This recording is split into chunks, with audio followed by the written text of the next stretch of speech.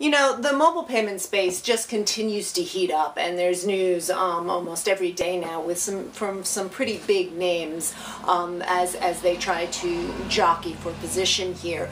But through it all, you know, PayPal continues to be you know, a strong leader with a strong strategy as it relates to mobile payments and then alternative payments more broadly. And what they've done most recently is, you know, come out in support of QR codes with you know, a QR code payment solution in the works for early next year.